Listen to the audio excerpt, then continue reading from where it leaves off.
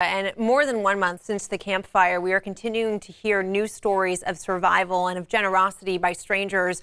One of those stories that hasn't been told is of this guy right here. And as James, who is developmentally disabled, will tell you, he is a real-life superhero. He saved his friend from the Camp Fire, and now an entire community in Roseville is coming together to help save him.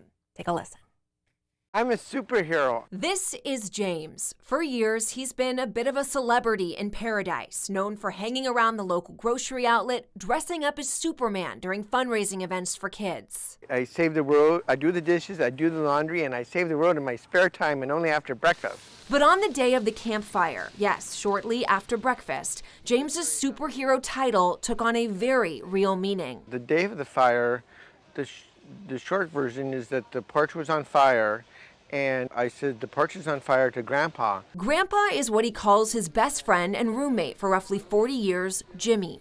Jimmy is 86, and when the fire approached their mobile home, it was up to James to figure out how to get the two of them out. I said for him to get his breathing mask on because he was having trouble breathing, and then I asked him to go into a garbage can for him to be rolled in the garbage can. James tried rolling Grandpa in that garbage bin, but he couldn't go far, and flames were now surrounding them on both sides of the road. Having the whole street as a total inferno, and it was so dark that I couldn't see my hands, so I had the flashlight. That gave him an idea. Using that flashlight, he flashed the SOS signal. Miraculously, a fire crew was a few blocks away, saw it, and came to the rescue.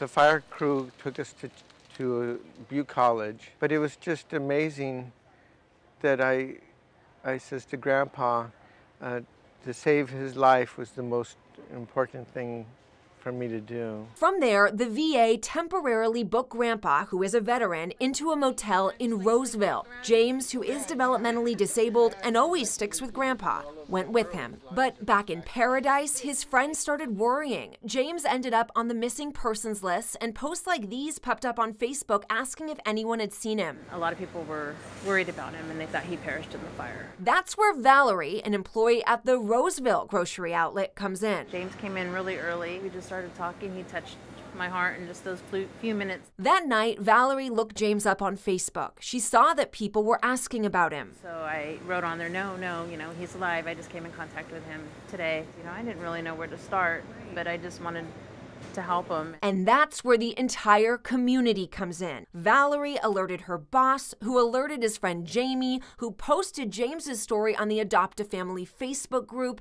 which was then seen by Teresa. I said, hey, I'm in Roseville, what do you need for help? And so we all got together, a group of us, and kind of sat down and met James. And as you've seen, he's just got an amazing spirit. So that's when, we all realized that if we didn't help these two gentlemen, that they were probably going to be in trouble. After hours of research and phone calls to FEMA, these generous strangers have helped James and Grandpa, who lost everything in the fire, get back on their feet and find a new home in Grass Valley. It was just amazing to lose a town is just, that was the hardest, to lose family. But I have many blessings in my life, so that's it. And you have a new family. I have a new family over there.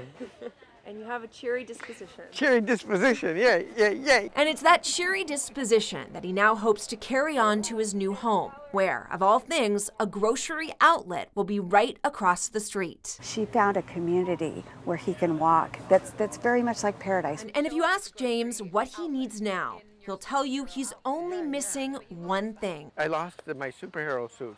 So if you have I'm large, and I like the bright, and a big yellow belt and a big stainless steel belt buckle of a big ass.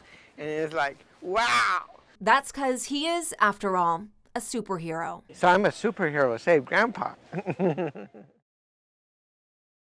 Oh. What an amazing story, right? Many folks